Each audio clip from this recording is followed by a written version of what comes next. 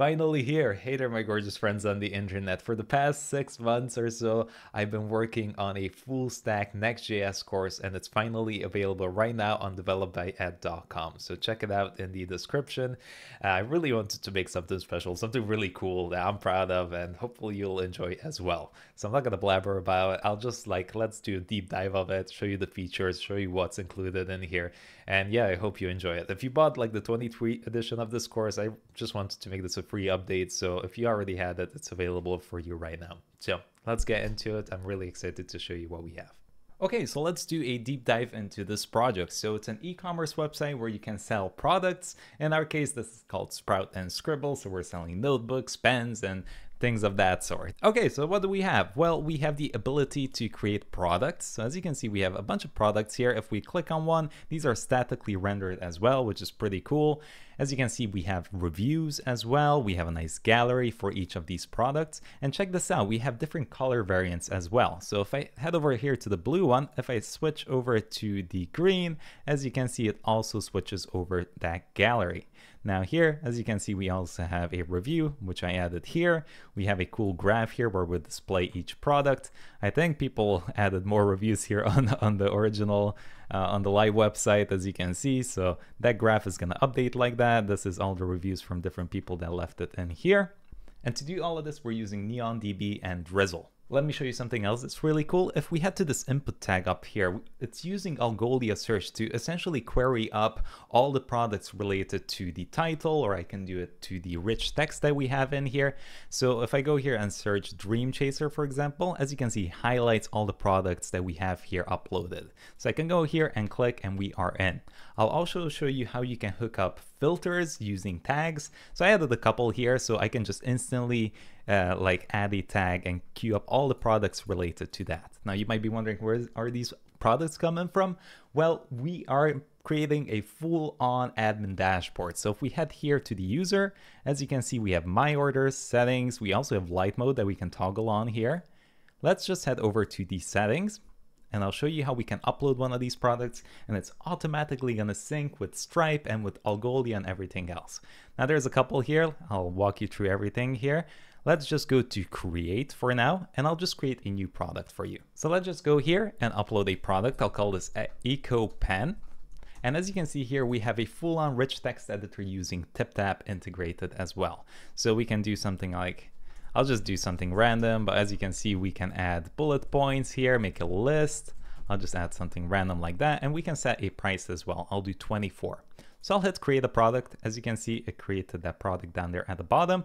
And there we go. We have a new product added here. So now here, as you can see, I have all the variants. So for the time to groove, I have 2 different products, and I can go here and edit them quickly. And as you can see, they have those tags there and all the related images to it. And I can upload these or delete them. I can even reorder these images like that if I want and update the variant.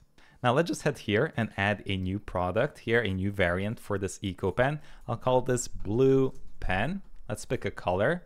Let's do a bluish color. There we go. I'll add some text to it, blue, and I'll show you how you can make a custom tag system like this, where you can just type stuff in. We can even delete them. I'll just leave blue here and pen. Okay, we can upload images as well. So let's just go here to the stationaries, and I'll pull in these 2 images like that. As you can see, it's uploading. And once it's uploaded, we can create this variant. So let's hit create. And as you can see, it added the blue pen there. So now if I want to update this variant, I can simply come here and edit it. So blue version. So I can say, if I want to change this to something like pink, let's just say pink version instead. And I'll hit update variant. If I want to edit the product, I can simply go here to the side and hit edit product. And that's going to bring me back right here to the edit product page. If I head back here to the front end, and let's do a refresh of this, look at that, we have the new product added here. So if I click on here, as you can see, it pulled in all that information for us, and it synced it with the gallery as well. The best part is it also syncs it with Algolia. So if I do Eco Pen, boom, it just pops up right there. Now check this out. If I click the blue here, as you can see, the blue also gets synced up. Okay, now let's actually check out some products, shall we? So let's go here. I'll maybe select 2 of these. I'll add them to the cart. Let's do maybe 2 green versions of this as well and open this up. So there we go. As you can see, we have a super cool card system set up here with a drawer. And here we have some slick animations as well. Have a look at the total here. So you can see when I update that, it moves up like that. If I remove all the products here, you also have this nice little animation. There we go, cart is empty. But let's just try to check out at least one product. So there we go, we have 10. I'll show you how we can hook up stripe elements custom here, like that. And let me show you how it looks on dark mode as well, because that's pretty cool. And let me just check this out quickly. I'll do 424242. I'll say add, and let's pick a random address here as well. Let's go with that one and hit pay now. And as you can see, we have this cool progress bar here animating as well. Boof. So order has been added. And as you can see, we are on the confirmation page.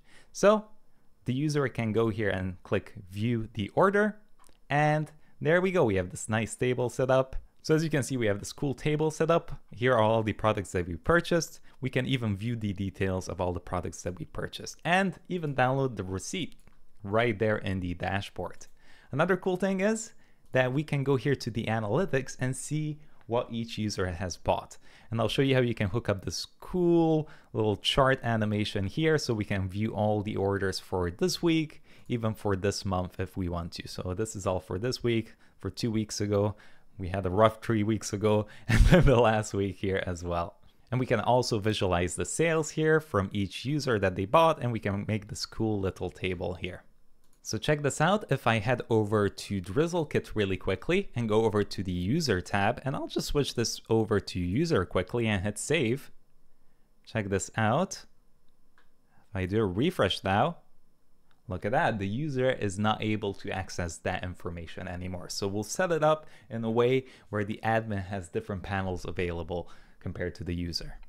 Now let me also show you a demo of how off works. So for now, I'll just go and delete the user quickly here. And now if we log in now, as you can see, we have signed in with Google, we have signed in with GitHub, but we also have email and password. I really wanted to make like a full chapter, a good like 6-7 hours of going in depth on how to set up off with hashing, passwords, sending emails, using resend and all of that. So let me give you a quick demo. I'll hit create a new account. We'll say develop by add. I'll also add my email address here and I'll pick a password as well. So let's hit register. And as soon as we hit register, we get a confirmation email sent to us. And now that our email is verified, we can simply log in. So I'll do addmagician@gmail.com and use my password as well. And there we go, we are in. And as you can see by default, we don't have an image set up, so it automatically defaults to our first character in our name. So let's just head to settings. If we want to update the image, we can as well. So I'll click change avatar and let me pick a cool picture here. Look, there's the, there we go. And there we go, it's updating and cool, there we go. Let's hit update your settings. And as soon as I hit update, you're gonna see it change up there as well. Let me also show you two-factor auth. So if I enable this and hit update settings, there we go. Let's just log out for a second here and log back in.